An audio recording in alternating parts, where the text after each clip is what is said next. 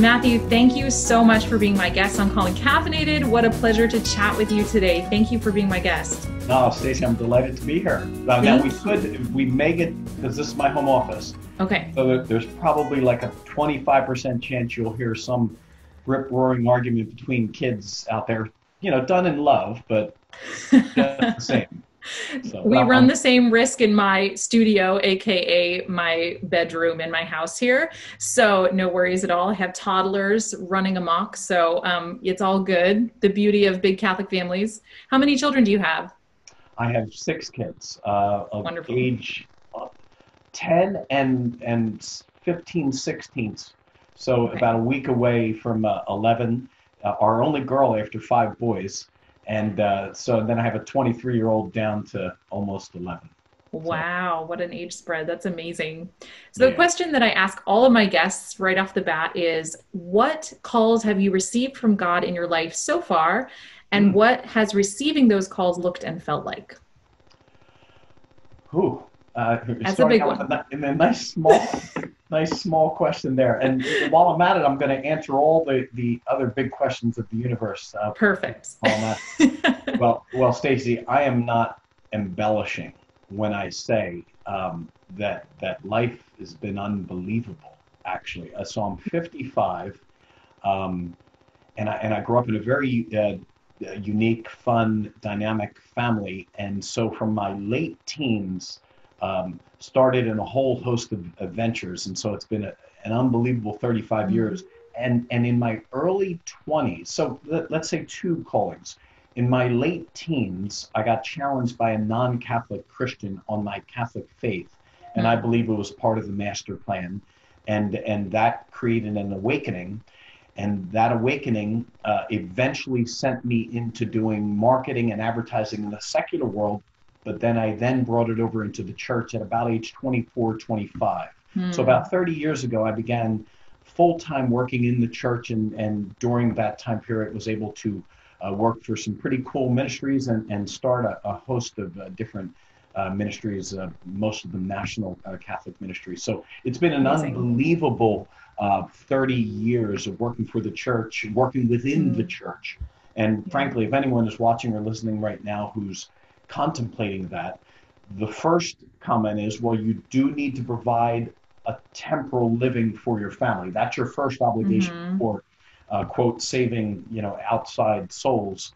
But if you can find the living in the church, a real living, it has been unbelievable. It has had 10,000 bumps and bruises, but it has had 200,000 joys. And so those are 2 callings. The initial kind of waking up as a late teenager to the glory that was the Catholic faith that I really didn't understand or know. And then the early to mid 20s waking up to the vocation of working full-time for the Lord in a variety of different capacities. Amazing. Yeah. You wrote the book. So this book, I believe in 1998, Did Adam and Eve Have Belly Buttons? And I was so excited to talk to you today because I have seen that book, I think, on every bookshelf of every Catholic church library ever. Was that book the fruit of this non-Catholic Christian who challenged your Catholic beliefs? Yeah, great question. You've seen it everywhere. I think it's going to end up being on my tombstone, which I'll gladly take. In fact, if you can indulge me after I give you the quick answer of telling you an anecdote about where I saw the book one time. But yeah, and there's no doubt about it. In the late teens, early 20s, I had this kind of intellectual awakening. I got challenged. I was kind of teetering a little bit with maybe leaving the church because I didn't know anything. I was almost going to embrace maybe this friend's faith. But then I woke up and I started learning. And then the 3 to 4 years of learning eventually culminated in my being a youth minister. And my being a youth minister culminated in my gathering about 300 questions from Catholic teenagers. The first 200 became, did Adam and Eve have belly buttons? And 199 other questions from Catholic teenagers. And then the next 200 became, did Jesus have a last name? And 199 other questions. And if you'll indulge me, at a certain point, my parents were older. My wife and I took them on a cruise, a kind of Catholic cruise we were running. up in Alaska, and my mom was older, so she couldn't really do any of the unique excursions of, something wild. So we just went to we heard about a chapel in the woods in this port in Alaska, some small little chapel about a half-mile away. And so we went to this little teeny chapel in the woods, and right as we walked in the door, I looked at one of the tables, and my book was sitting right on the table. And just the whole idea, I mean, to me, it was a signal grace. I mean, Crazy. you almost can't write that, No. or whatever the phrase is. That is so neat. That's so beautiful. And you founded Ascension Press, which is if so Ascension presents the whole umbrella. If someone I'm talking to has seen no other Catholic videos out there, I'll say, have you seen Father Mike Schmitz on YouTube? And they'll say, oh, of course. Yeah, I know Father Mike Schmitz. He's the guy with the blue eyes. And so everybody, you've done a fantastic job, I think, of breaking through in new areas that other companies haven't yet. And, so you're a real pioneer using media at the forefront of the people we need, or to the people we need to be reaching. So thank you for your excellent work. Believe me, I'm the one ultimately blessed here. So thank you. Yeah, absolutely. And you are also the author of this book, which I literally received in my mailbox an hour ago. So I didn't read it in an hour. I read the digital copy a few weeks ago, but I got the physical copy, which is exciting. So this is Clear Conscience, A Catholic Guide to Voting. I was really excited to be able to read this because I think what we're seeking right now in a big way is clarity. I think so many Catholics are so confused. Certainly, we have a Catholic candidate running for the presidency, but is that a good idea to vote for him? So, and there's so much confusion. There's so many big issues. And, as I think about the voting world, what Catholics have been expected to know, what people have been expected to know before the internet, you read a newspaper. Maybe you went and heard a candidate come to your town and you heard him give a speech, and you knew about your local issues, but you weren't expected to know what's going on in California or even necessarily the ins and outs of the Mexican border, or you weren't concerned with all of these huge issues. And so I think our world has gotten very complicated, and we're expected to know so much. So as we jump into this, one question that comes to mind is a quote that you wrote in Clear Conscience. So this quote is about natural law and reason. You wrote, apart from God's revelation, is there any other standard by which we can measure the measure of human politics? Yes, and it is right reason, the standard of clear, rational thought. So I've heard our age today described as the age of emotion, which I would very much agree with. You have one glance at social media, one glance at the news, and you just see, that we're being fed messages and things that are very slanted. And so if you give facts that oppose the popular narrative, you're canceled, or you're labeled a bigot or a racist or whatever. So how can we find our way? What are some resources for people to find their way to this clear, rational thought? And as a Catholic, how do we seek that out? Wow. Again, another great question. You're like 3 for 3 or 4 for 4. That's good for you. Okay. You. Well, a few things I would say that I think this generation contains both some of the most informed and least informed. Now, least informed may have been the case over the past 2,000 years with the majority of people, but it is kind of put on steroids, the least informed, because everyone, because they know enough to make some comments. Everyone, I think, is eminently more confident than they should be. Yet we do have this incredible amount of content out there, and so people are fairly well versed simultaneously on a whole panoply of issues, some of which that you had mentioned. So how does one determine? Oh, I got to turn down my phone beeper here, or whatever it's called, so we're No not worries. throughout our time. So how does one move beyond maybe the surface to deeper understanding? I would say the first thing is every conversation that anyone who's listening, watching right now must have henceforth. We need to start by doing our best to remove emotion and and quite frankly, sentimentality. In other words, what we hope the answer would be. And we Mm-hmm. need to kind of wash away the dust and get down to the individual answers. I believe, Stacy, that if we were to take each one of the questions and slowly dialogue about it with various persons, where they get a few minutes and then you get the right notes on what they said, you get a few minutes, that we would come a lot more close to answers. I actually believe that, and again, this conversation right now is not a pursuit or an advocacy out of the box for conservatism, because as a person of goodwill, I want the truth. Mm-hmm. But I believe the majority of people in life actually live conservative lives, whether they know it or not. For example, who among those who are listening right now would not say that it's a good thing to balance your checkbook versus winging it? So, I mean, Mm-hmm. and we really approach things, most things in life. If someone was watching right now who had children, generally speaking, they want safety and more predictability for their children.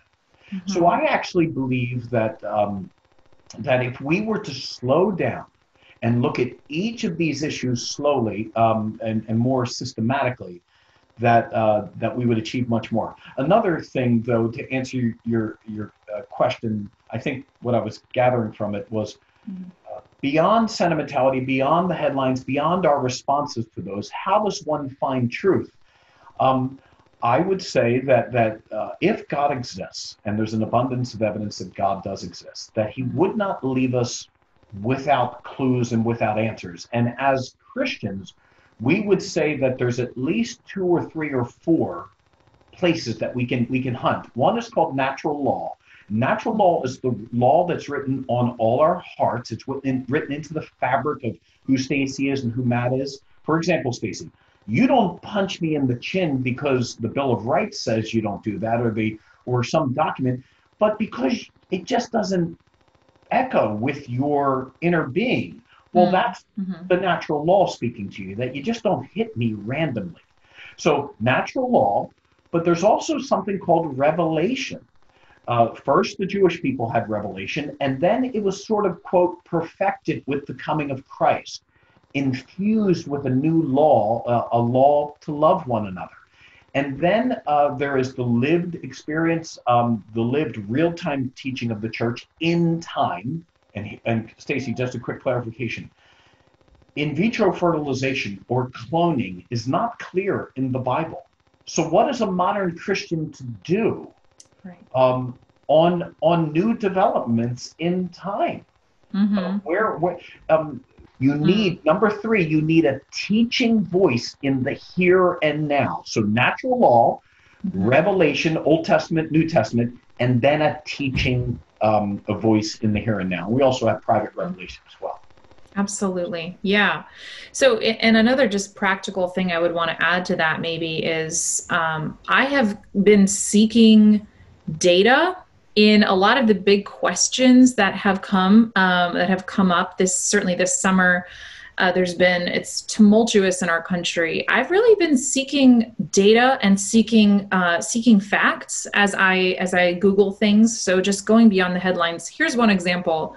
I have no problem, expressing my views. You certainly do not have to say who you're voting for or any political affiliation that you have, but I have no problem not remaining neutral because it's my show. Mm-hmm. So I wanted to know, so we hear this, Trump is a hateful person all the time. We hear that from the media all the time. He's all this hate speech. So I Googled, what is it that he said that is supposedly so hateful? And you can just Google Trump hate speech and you'll find these lists of things that he has said that supposedly are all racist. Now, I just kind of laughed my way through the list, Matthew, because somebody wrote this very seriously, thinking that people were going to take them seriously. And many of the things on the list were, nobody actually heard him say this, but reportedly Trump said this. Or other things were in 1991 or whatever, Trump fired a person of African American descent from his reality show, The Apprentice. Or Trump criticized Barack Obama for being a bad student. And when you logically look at those things, are those actually racist things? No. Some things I would argue are insensitive, but I have I believe, a well-formed enough mind that when you actually look at what's been said, you actually look at what's happened, I would not look at any of those things and say, oh, that is horribly racist right there. Even something like, everybody knows about Trump calling the coronavirus, the Chinese flu or whatever he called it. Mm-hmm. And people were all up in arms about that. We call things by their origin all the time. Sure. The Great British... Zika virus, the Spanish influenza. Right. Do I think that it's even remotely racist to call it the Spanish influenza or the Zika virus? Right. It's absurd. Right. The Berlin Wall, Great Wall of China, the Great British Baking Show. We name things by their origin a lot. And I distinctly remember reading in major publications about how this coronavirus was nicknamed the Wuhan flu at the beginning, back in March. And then I'm pretty sure all of the publications have since erased that, since Trump called it the Chinese flu. But nobody had a problem. Washington Post was calling it the Wuhan flu.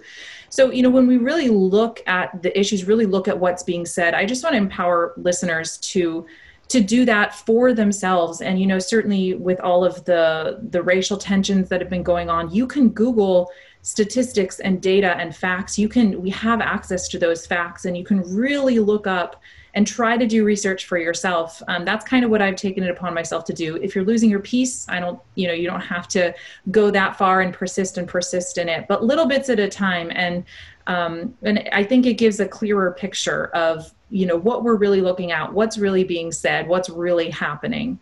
Yeah. So just want to empower people to do that too. Yeah. Look beyond CNN.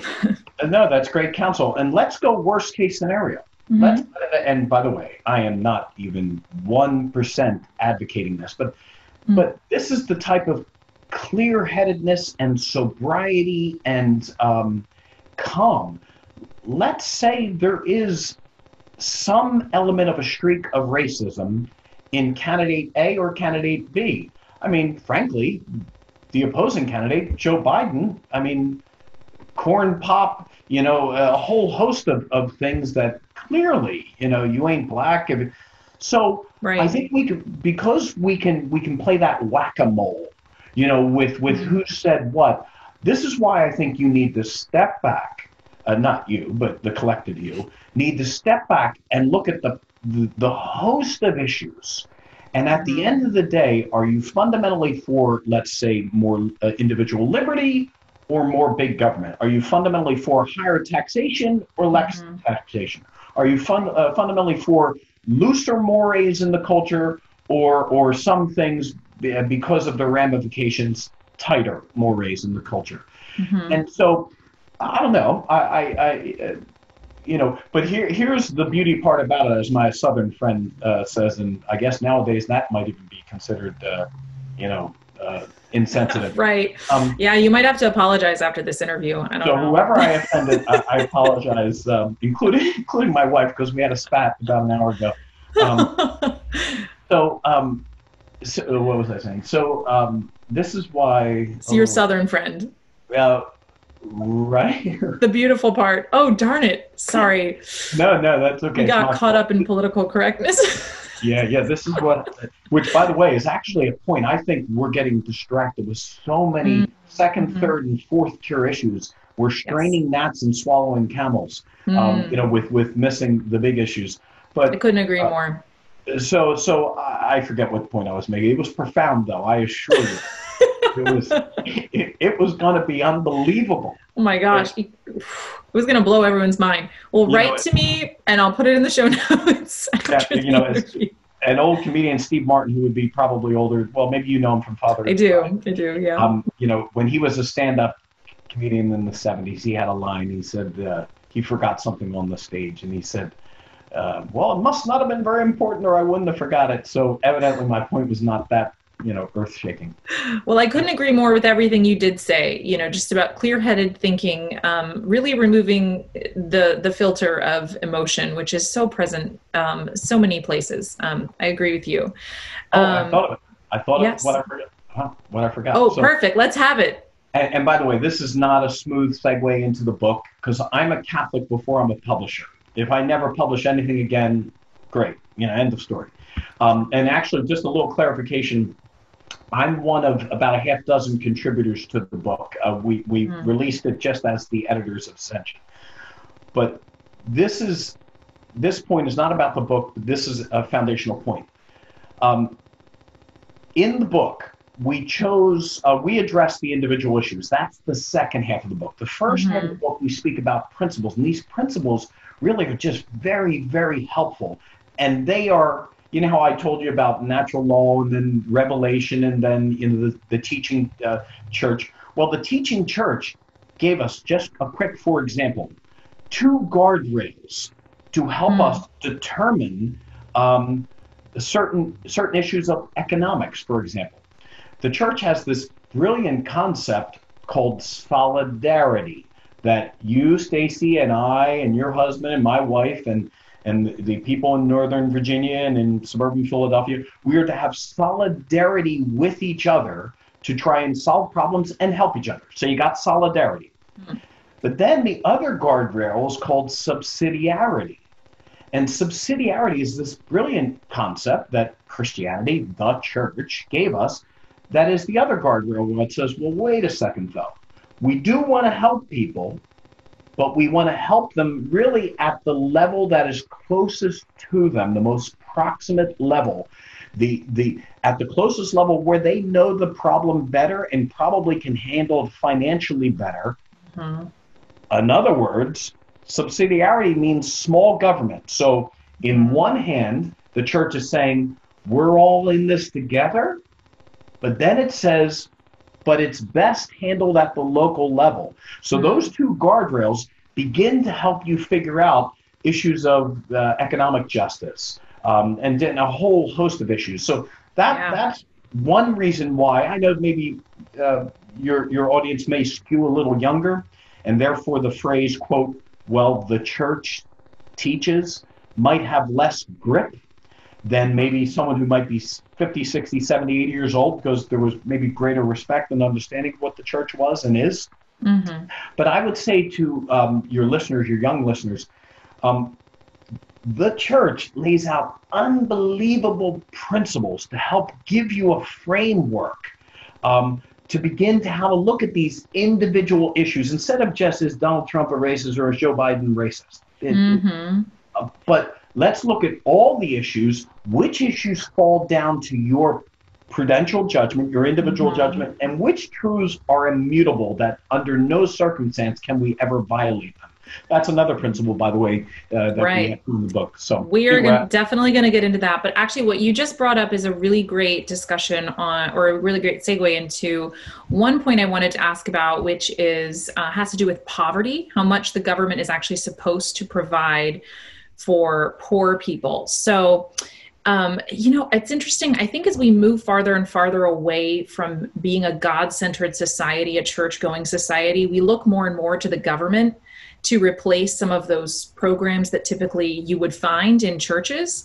And so, we've got people who really think that we should support all of these new welfare programs, when in reality, welfare programs really weren't part of the federal government, historically. And my husband and I really believe, in a smaller government, as you were mentioning before, where you do handle things more at the state level, more at the local level. You actually quoted the Catechism and you said primary responsibility does not belong to the state, but to individuals and the various groups and associations that make up society. So why is this primary responsibility for the poor not given to the state in the, government institutional way, but maybe more individual states? And, Yeah, why is that often a better way to go about eradicating poverty?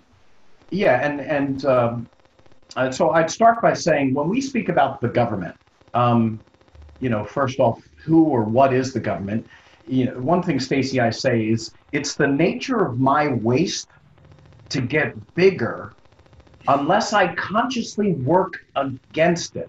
Mm. In other words, it's really the nature of a bureaucracy because, especially when the parts are somewhat disconnected, Mm-hmm. to really grow and metastasize because, again, individuals with self-interest are in there. And the bigger it gets, the more blind one gets to what the moving parts are. So it's very easy for the big to get bigger and the unhealthy big to get bigger. So the second thing I would say is when you and I use the phrase, or whomever uses the phrase, the government, how do we know that the persons in the government are angels, are working in the best interest, are working vigilant and diligently? Mm-hmm. Generally speaking, at the local level, there ends up being more accountability because there ends up being more visibility. Um, and you really can hide less.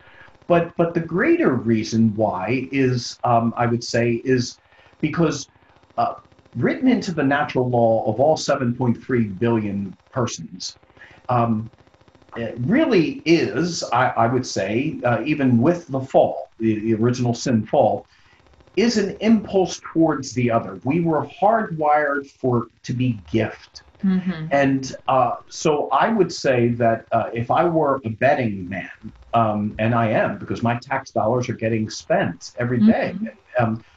I would say that humanity will fill in the vacuum. I am comfortable with the idea as the state as a fallback safety net. Mm-hmm. Um, Mm-hmm. but I generally think that the churches, the individuals will step up first. I mean, here's the proof. The proof is like if a tsunami happens in Sri Lanka, and it's a, you know, people are going to step up. Americans in particular are going to Mm-hmm. step up. So I would say when we speak about the government, I think we automatically often associate angels, perfect persons are in there pulling the levers perfectly. And I Mm-hmm. think there's a lot of hope in that statement, like wishful thinking in that statement. If Mm-hmm. I were to cast my lot on where something is going to be more appropriately handled, it's probably going to be at a more proximate level, and it's probably going to be from people who are giving, and this is a key line, are giving not as much for self gain or even self preservation, as in the case of keeping one's job, but really due to a conversion of sorts, whether it's a deep Mm-hmm. conversion or a modest conversion.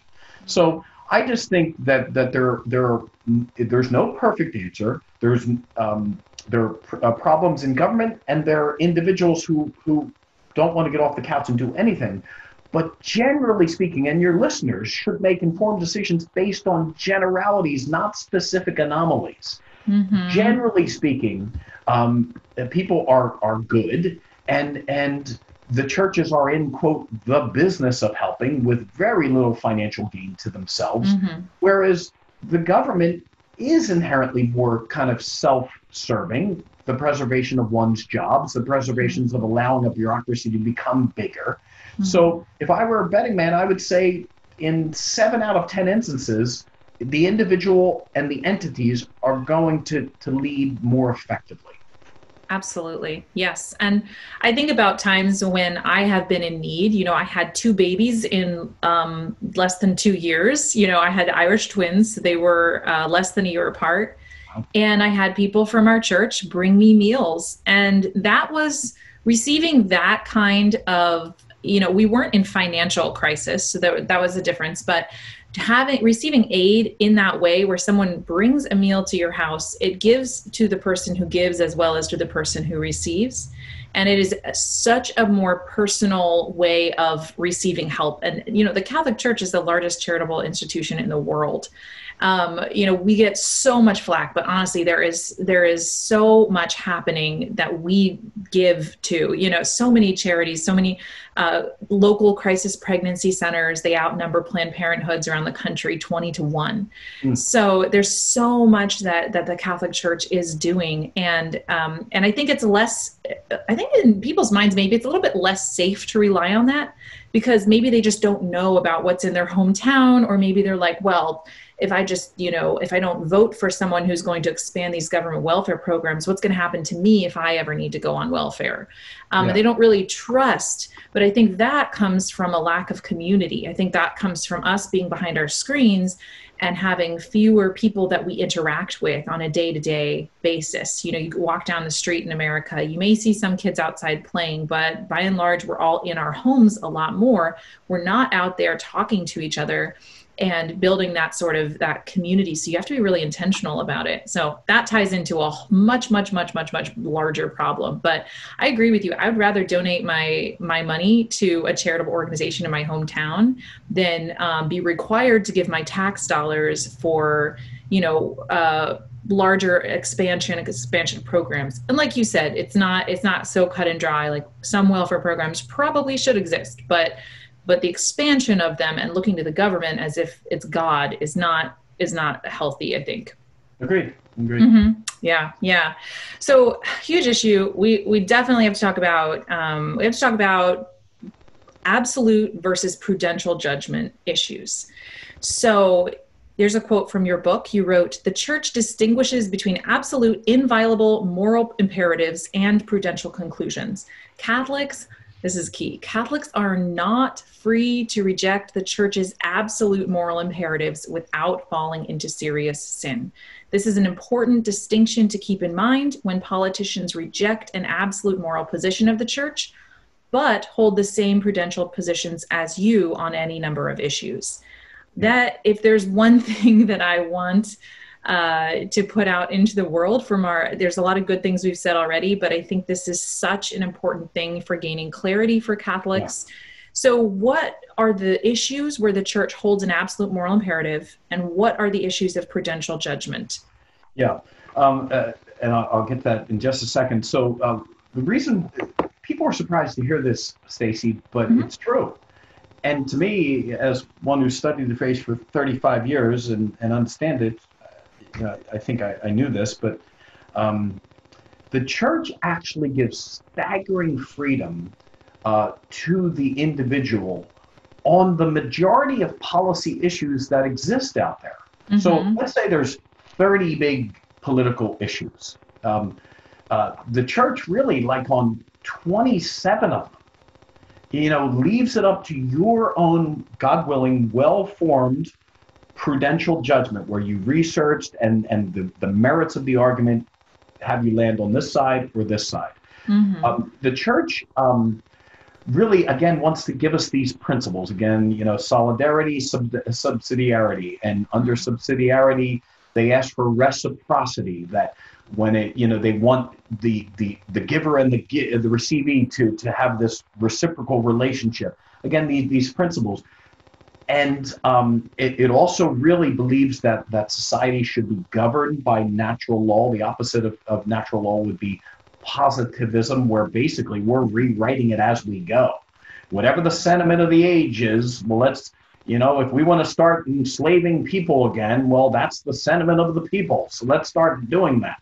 That would be, really kind of creating new law based on, popularism, or just the will of a judge. So the short answer to your question is the Church wants us to have a well-formed kind of worldview rooted in the natural law with various principles. Why? Because the Church doesn't want, let's say some policy comes up in your town, in your state of Virginia. The church doesn't want you to have to go to the church, knock on the door, get in line, wait until the bishop can see you, and then you discuss it with him, and then you take it back. No, it needs you and me and everyone listening to be nimble. The only way we can be leaven in the culture is if the Christians or the people of goodwill are nimble. So therefore, the best thing is to form people's minds with principles and revelation and reason and again, unearthing the law that's written on our hearts, and then have them go out. Otherwise, the process would be very, very slow. So Absolutely. The church gives them great freedom. It wants us to be nimble. So, but on the issues, we can kind of cut to the chase. On economic policy, Christians of goodwill could differ on whether program A, B, C, D, E, or G are best. For example, some would say that to simply give welfare to people in a blanket form can create a whole host of disincentives. Mm-hmm. And so therefore, welfare maybe should be tied to something. Mm-hmm. I'm not the Antichrist if I hold that position. I'm not an evil person. In fact, some might make the case that the person who ties an element of responsibility to something might actually be even more loving than the person who just wants to write the easy check or sign up for the easy check. So on issues of economics, it falls under prudential judgment. We're supposed to have an instinct, an impulse towards those in need. We're supposed to have this preferential option and love of the poor. And so that's one of those guardrails.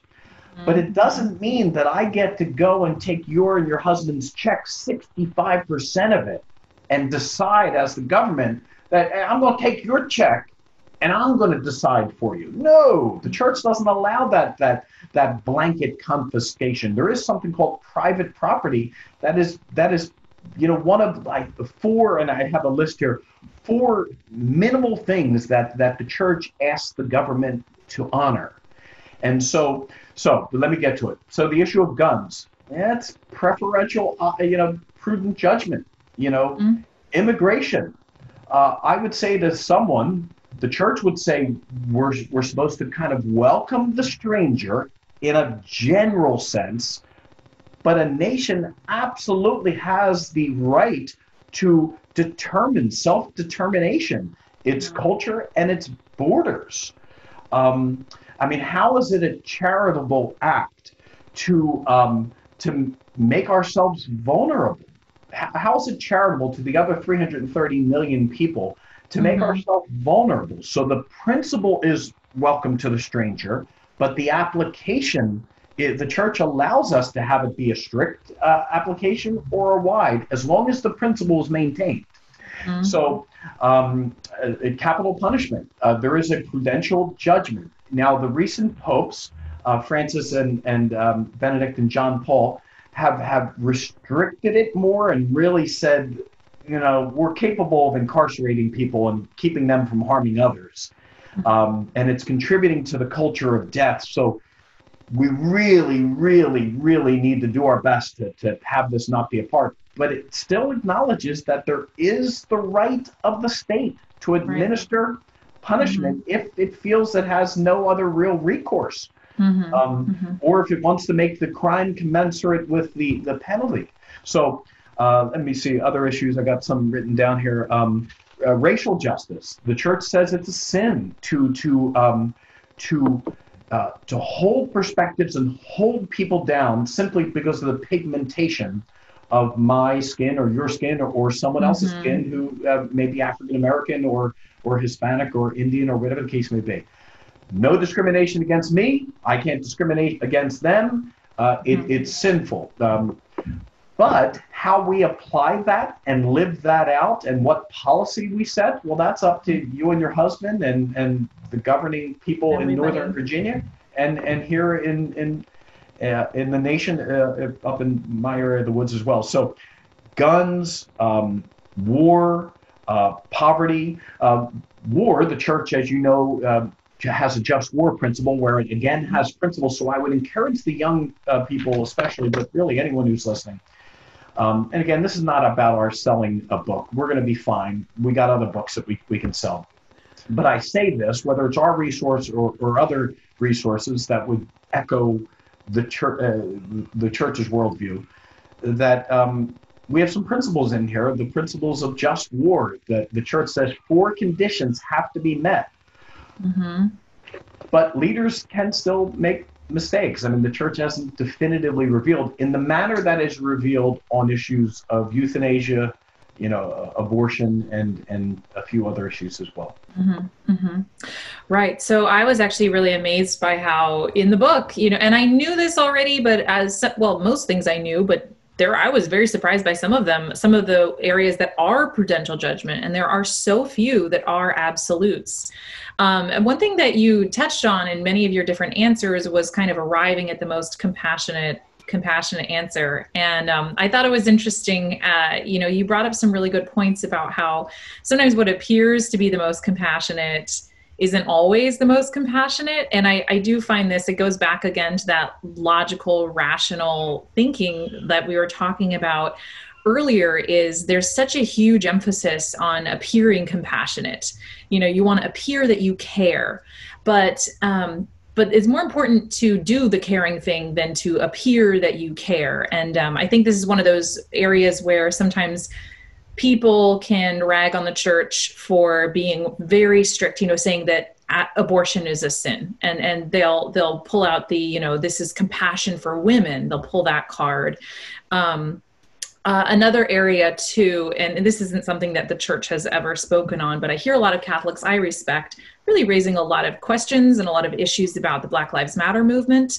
That's one of the areas where I've really taken it upon myself to just try and look at the data and try and look at the facts. And, while, like you said, racism is a sin, Black lives do matter. That in itself is a concept that is, rational and true. But if you look at the, Black Lives Matter Inc., if you go to their website, there are things that they are teaching. Sometimes they're teaching now in public schools. One of their principles is that they want to disrupt the Western prescribed nuclear family. So this is a Marxist principle. This is something that is, it's highly dangerous. It's anti-capitalism, anti-personal property, anti-family, ultimately really anti-religion.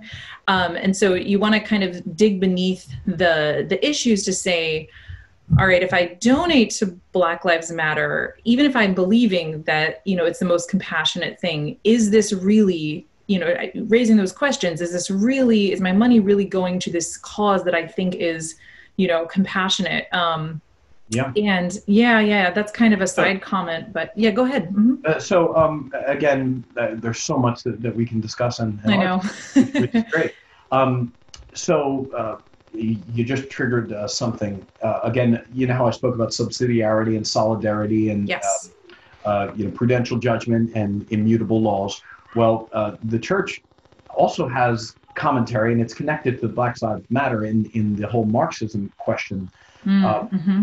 The church positively comes down against collectivism, really economic policies that would remove the individual's freedom and ability for personal destiny for the sake of a collective. So those of your listeners who would fancy themselves, quote, conservative, would celebrate that statement. Conversely, the church would say that pure economics, where the economy is an end unto itself, disconnected from its ramifications on the individual human person and its dignity, needs to be rejected as well in terms of an absolute kind of recourse to economic principles. Now, that being said, clearly the church would fall down on the lean aggressively in the direction of free market. But it would not be out of line. This is why I think libertarianism, although I get the instincts, I think is not fully mature, because just like it would not be a fully mature response. What's your husband's first name?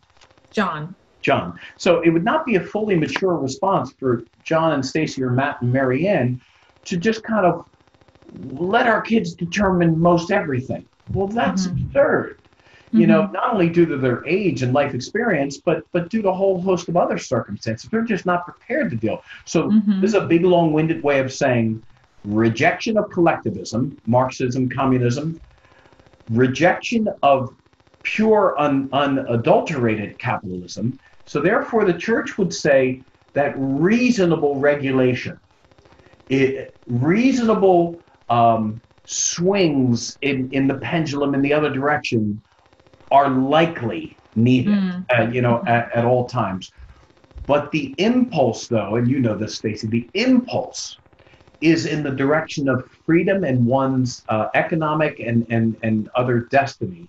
Therefore, those of your listeners, if they need to kind of get closer to where they start landing their decisions, really look at human aspiration and freedom on morally neutral areas, economics and things like that. They should really kind of err in the direction of more conservative principles. I tend to think that big government persons tend to be a little bit lazy in not wanting to sort of like balance your own checkbook. They would rather just kind of let it be done for them. Okay, take an extra 7% or 17% from my paycheck and just kind of figure it all out.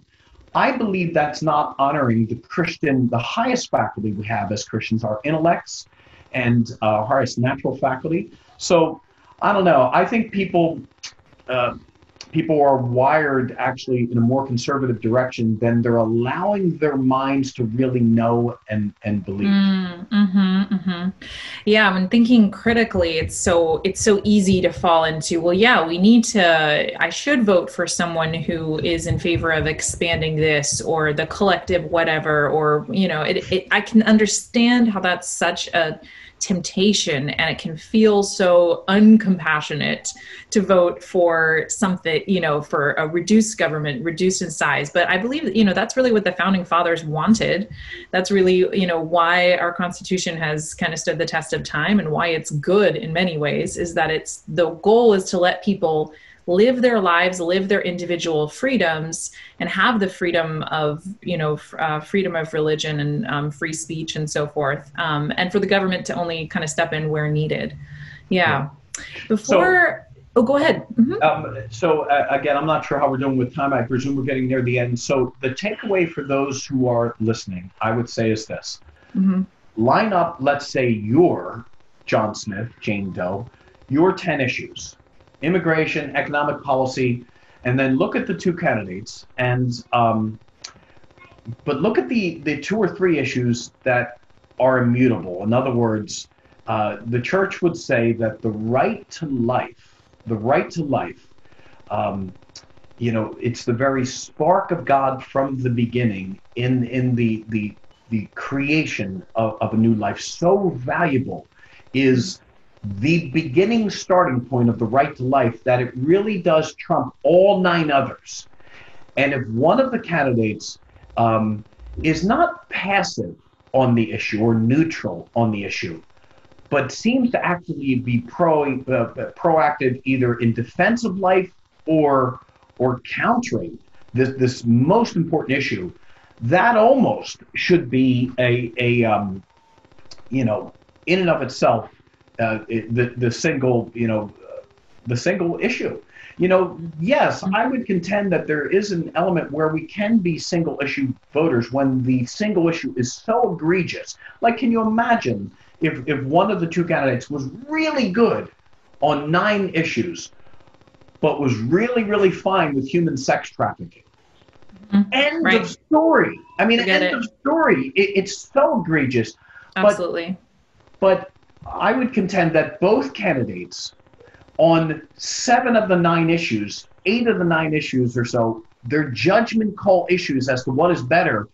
But on the issue of life, regardless of what you think of Trump or not, and Pence, the bottom line is they are aggressively defending that foundational issue.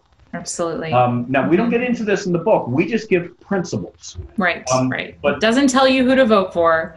It could be applicable for any election. But I heard, so I don't know how much if you're on Instagram, but there's a guy, I don't even know his last name. His name's Austin. His handle is The Basic Catholic. And he did a video. And I really like this analogy where he said, you can't say that Hitler was a good leader because the trains ran efficiently or there was reduced crime in Germany or whatever. He was killing millions of people, and so you can't look at other issues as though they're equal, as though they're all equal to this one issue of the fact that he was committing genocide of a whole nation of, a whole race of people.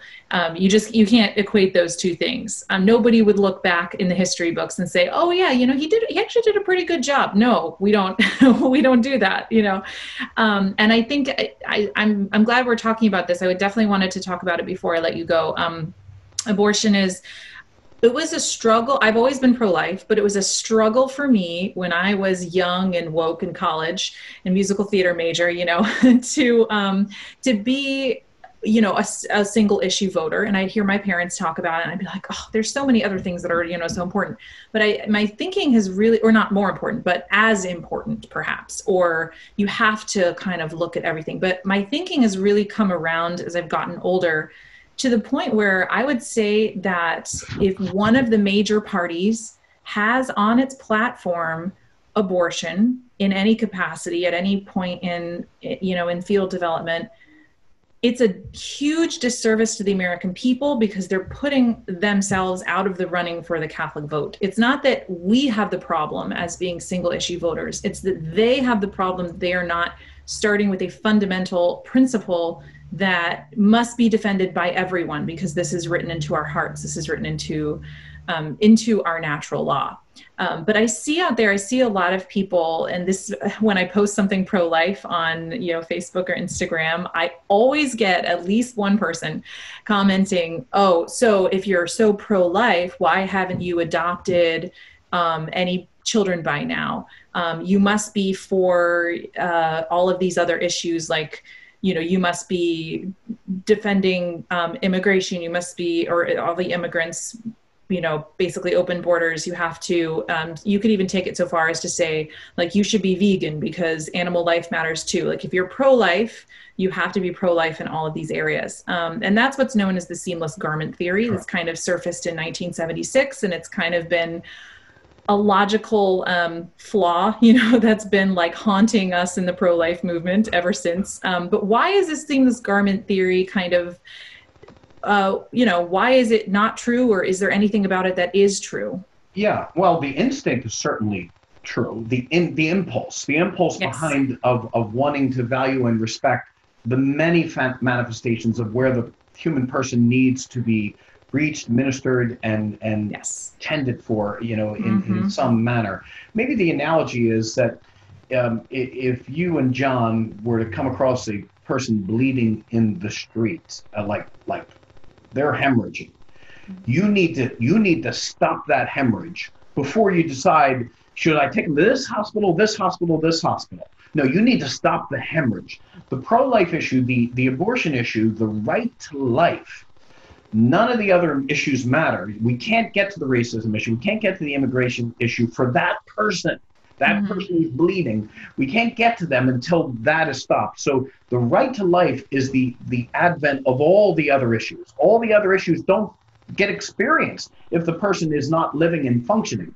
So we must affirm as Catholics that the impulse behind maybe the seamless garment worldview is a good impulse. It's a preservation of the good. It's a seeking to support the dignity of the human person. But there is a hierarchy of truths and realities. And the preeminent is the right to literally take that first breath and to live unmolested in the grand first sense of the word of being able to live. And so I get the instinct. I would say, though, that most of those other issues, let's say there's the 10 biggies, they're prudential judgment issues as to how best to help the poor. I mean, some will make the case, as we spoken of earlier, that me just giving allowance to my kids without, my mom used to say, give with this hand and ask with the other, you know? And so the other issues, here's the takeaway for the audience, I believe. If you look at the 10 issues, the overwhelming majority of them, people of goodwill, real Christians, non-Christians, but of goodwill, they could differ on the best policy to administer racial justice or protect or not protect the borders. But there are some issues where when you're dead, you know, before you even take your first breath, you're dead. And so we must protect the right to life first.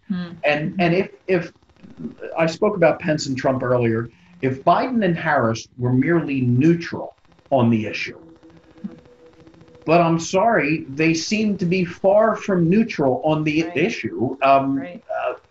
One of the two seems fairly militant, and one seems, the presidential candidate seems staggeringly tolerating, you know, of it at best. So I think Harris is potentially militant in this regard, and Biden, in my view, it's a dangerous position to hold his position, and so some would say his position, if you just read them, would be militant. Even if not, they're incredibly permissive on this most pressing of issues. And therefore, I just don't know how you can stack up prudential judgment issues against the immutable truths of abortion and euthanasia and just a few other issues. I agree with you. I could not agree more. There's a million ways that we could take this, but I should. Oh, did you have something else you wanted to say? Well, I did, because I sensed that. So we took a position in this book where we didn't take a position. We just laid out the principles. And so as I was editing the book originally and then reading it in preparation for interviews a month or so ago, and then reading it again for some interviews recently, I thought, is this a book that can be given to someone that you're arguing with? And I thought, you know, we handled this in a gentle, erudite way, but very, very popular, very accessible. And I think people on, let's say, the side that would be contrary to, you know, Catholic teaching in some key areas, would read this and be surprised. And, wow, okay, I never thought about that idea of solidarity, great, but also subsidiarity. And so I think I would just say that although it sounds as if I'm coming down on one side, and I am, personally, the book, though, is more about putting proper guardrails in the minds of persons. And so it really is, and it's handled gently and lovingly. So I think it actually is a resource that can be given to someone who might hold, you know, liberal, left-leaning, you know, principles. I agree, and it's a pretty quick read too. You know, you really can power through it. It's a fantastic resource for someone like me, who does know enough to, like you said at the beginning of the interview, you know, I know enough to know some things, but I can't be 100% confident on every issue. And so it really does kind of give you that in a very manageable time frame, you'll be able to, you know, really discern how you're called to vote in a particular election and what's in your responsibility to defend and protect, and what are these areas of prudential judgment. So I would like to finish just with a little defense of patriotism. This is something I noticed. There's so much cynicism in our world, even to the point where it's so sad. You know, I think people say things hopefully just on behind a screen that they wouldn't say in real life. But anytime I you know, post something about abortion, someone will say, oh, you know, we have such a messed up world. These children are better off dead, you know? And so we have so much cynicism, or, you know, these babies, they're never going to have to suffer. So it's better that that they're dead. And, but even for those of us who are living and adults, we have just you know, our sense of patriotism, I think, has been eroded. Certainly, we just had September 11th the other day, and I was missing that sense of patriotism that followed that tragedy, that sense of really pulling together. Now, this summer, we have, you know, people boycotting 4th of July, defund the police, just historical figures, including saints, being pulled down, you know, and there's a lot of, we have the institutionalized kind of slavery in our history, which is a sin. And we also have now currently we have abortion that is part of our, you know, part of our codified law. So how do we kind of maintain patriotism? How do we just not give up on politics when we have such a melee of, you know, institutionalized and confusion about just, you know, patriotism? Like, it's actually surprising that the church actually, you started out at the beginning saying that the church really commands patriotism as long as the laws are good. So how do we kind of maintain that with all this cynicism? Oof. Well, big question. Yeah. So let me just echo a principle. So let's say you and I are raised in a family, you know, we're siblings. We're raised in a family where there were some issues. There's some alcohol issues, and, you know, the lunches where the meals were not the best, and birthdays were missed. But on the whole, it was stable and good and moving forward. It was bumpy, but it was moving forward. Mm-hmm. We would have a right to complain about, you know, the lackluster birthdays and the missing meals and you know, whatever the case may be. But we would be duty bound to be thankful to the mother and father who, despite their flaws, were moving the apparatus forward. Mm-hmm. I would contend that America, although it has its issues, and, you know, I don't know, I would compare us to any other country in the world and their issues. Mm-hmm, I think we got to be at the very top, if not among the top. But even if we're, like, you know, in the top 15 percentile, let's say, or 20 percentile, there is a duty to have our heart in the direction of the entity that birthed us, nurtured us, raised us, and from which we gain the spoils. I mean, I think of all the modern young kids who fancy themselves desiring Marxism, and I ask them, do you think you'd have your iPhone? I mean, right. They're not creating the iPhone in Romania, you know, 40 years ago. It's all of what you're living on in everyday life, the car that you drive, the bus you take, whatever the case may be, man, that was born from a system, and flaws and all. So this is a big, winded answer, as most of mine are. It's great.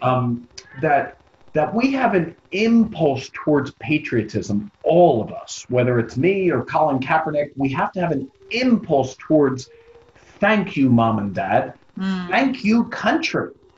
I mean, if the issue of slavery continued for another 200 years to the present day, like overt real slavery, like we hear about in other countries now, right. Well, then you absolutely have a mega beef with the country now. Mm-hmm. But I would contend, you know, 600,000 Americans lost their lives fighting against, you know, the institution of slavery.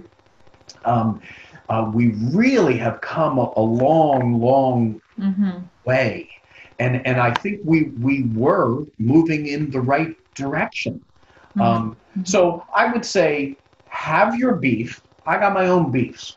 Have your beef. I got a whole host of beefs on institutional laws that exist right now in America. Mm-hmm.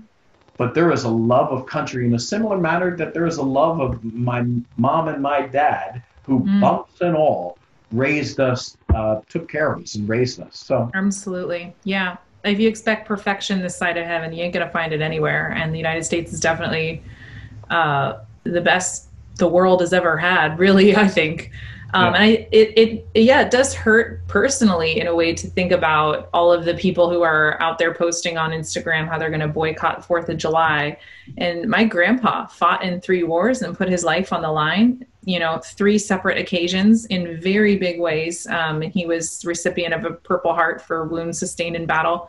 So many courageous men and women have put their lives on the line for this country, and many have died for this country, and it's because they believe in it, and I think it can only benefit us to, like you said, have our beef and acknowledge that it's a nuanced conversation. It's not all one, does not be all one way or all the other, but we're all imperfect, but we all are worth, our country is worth loving. I don't know if you saw at the Republican National Convention, Senator Scott, I think his name is Tim Scott. Tim Scott, in South Carolina. Yeah. He spoke. I just loved how he spoke so movingly. He said, his grandfather, he's the first Black man to have been elected to both the House and the Senate. And he said that his grandfather had to cross the street when he saw a white man because of the Jim Crow laws.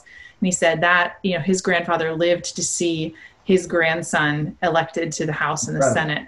Awesome. I know. It just got me. He was like, we're not where we want to be, but we have come so far. And I think that's a potentially good sentiment to leave this interview on is hope. Hope that that our system is worth defending. It's worth taking that trouble to go to the polls and, to figure out these issues for yourself and enter into that conversation and not just give up on our whole system. Well, and there's actually a Christian duty as a son and daughter of the country. And really, as a Christian, there is an obligation that we have to be a steward of the country, and voting, is part and parcel of that. Mm-hmm. So, yes. Absolutely. So many things we could discuss, but yes. I hear my little ones downstairs. They're going, dinner, mommy. Yeah, that's all right. Very good. Well, God bless you. Congratulations on your show. I'm hearing great things, and thank you. I saw your website, and I'm going to look at some of those other interviews you had. So good on you. Best wishes to you and John. And thank you so much. Your third child. Yes, thank you so much, Matthew. It's been a pleasure. Thank you for bringing so much clarity and just, just really solid principles that everyone can take with them. This is going to be a really, really great interview to release to my listeners. So thank you. All right, thank you, Stacey. God bless. God bless you.